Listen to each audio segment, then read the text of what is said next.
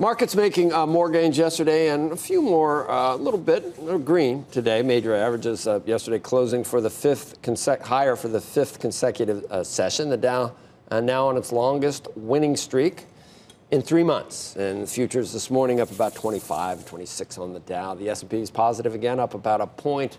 NASDAQ up just about 9. And we know that today is the impeachment vote will be had in the House of Representatives. Joining us to talk market strategy in the last few trading days of the decade, Charlie McElligott. He's Managing Director and Head of Cross-Asset Strategy at Nomura, and CNBC Markets commentator Mike Santoli. So impeachment is today. Markets have been trading at a series of new highs. How do you, what's the calculus there? What's happening? Why does it seem to be so muted, the reaction in the markets? I think the simple acknowledgement that where this stands from the Senate perspective is that it's just another historical footnote, and it doesn't impact this transition that we've seen kind of from the start of 2019 story, which was this fear of the end of cycle trade metastasizing into a recession because of the China trade war dynamic.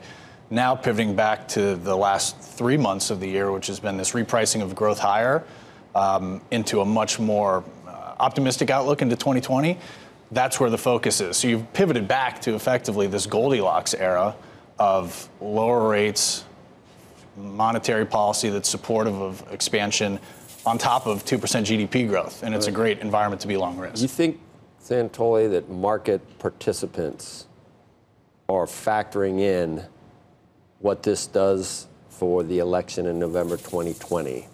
And deciding that it may be a positive or maybe not a negative? I think there's nothing incremental or new to price into the electoral probabilities based on what's going on with impeachment. I think that's what the market effectively is telling you. If you looked even at the kind of the betting markets for the handicapping the election, it hasn't really moved that much in terms of prospects for your election. So I don't think the market's ignoring anything, but I also don't think they see anything here that says it changes the story in November. What if the impeachment proceedings had really shifted to 70% that people were favoring removal from office? And what if that had swayed 10, 12, 14 GOP senators? Yes. What would the markets be? I think the market then gets nervous about it, and they probably goes down? And probably goes down a little bit. Okay. So it's sort of saying that, yeah, all right.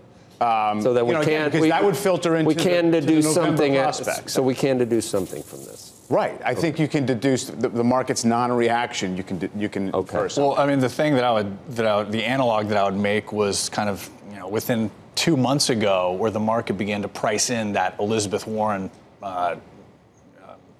move higher with regards to her probabilities. And there was a significant amount of hedging that went on into that March period, where you'll be coming out of the primaries, with regards to the impact of policy on corporate earnings, on the loss of the dollar as kind of this haven status with regards to the U.S. tax profile for global corporates, with regards to closing the inequality gap, with regards to MMT, all of these policy potentials that, frankly, would be a dollar outflow, capital outflow, growth negative. That's where this could have gone if you saw a really aggressive shift and there was some sort of smoking gun on the Trump stuff. The fact of the matter is, people look at this, I think, by and large, as a pretty politically driven dynamic and pretty divisive, and we know that that is kind of the state of the world right now. It's not changing where people stand going into November.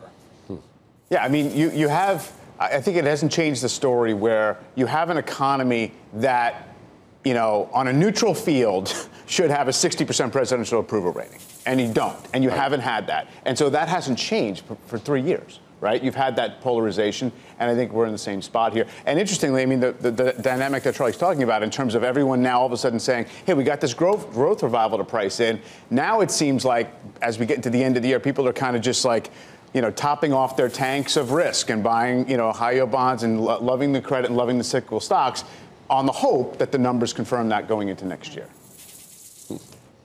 So you don't see at this point inflation, the Fed, corporate profits, global growth, none of those things next year seem to be a problem at this point? Or what's the biggest worry that you would look for next year to stay long? Just valuation, how long the cycle is in the tooth? Or?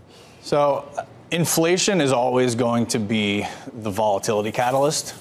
Certainly in a world that's short, cynical of the concept of inflation this day and age, and that's where investors still are, right? We call them the 3Ds, right?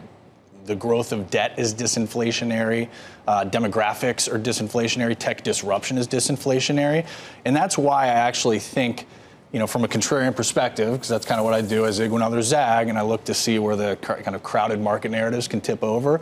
In this case, this sudden shift to a much more optimistic view into next year looks like the more extended story. I don't see a Fed which is running a completely asymmetric policy from here on out, which is that there is almost no bar to cut further and an impossibly high bar, meaning extended, sustained inflation beats to hike, on top of what I believe in terms of the response to the repo funding dynamic.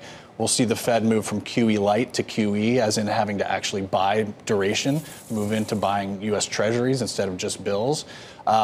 The potential with this benign inflation backdrop for rates to really move. I don't see bonds selling off next year.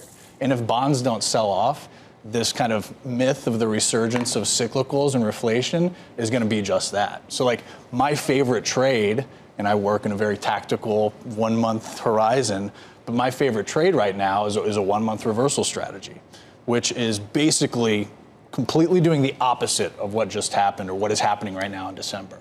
January is the best month going back to 1986 for a 1 month reversal strategy. And I think what the phenomenon this is picking up is how much passive rebalancing, how much quantitative systematic rebalancing takes place in the market these days. And so you're looking at a 3.3% return in January's alone from a 1 month reversal strategy into a month that's the second best seasonal for 10-year treasuries dating back to 86. And what would a reversal strategy look like? You'd be short all the stuff that ripped this month. The best two performing S&P sectors, energy and banks. And you'd be long the stuff that's underperformed, defensives, which are the bond proxies. That, to me, by the way, this 1 month reversal strategy, from a market neutral perspective, right? So it's net flat. You're long something and short something, is up 36% year to date, versus an S&P long-only total return that's up 30%. I mean, that's incredible. And it just goes to show how much of an impact passive has in the market, but also, too, how much of a narrative overshoot we're potentially moving into. I think we end 2020 with 10 years 185 right here.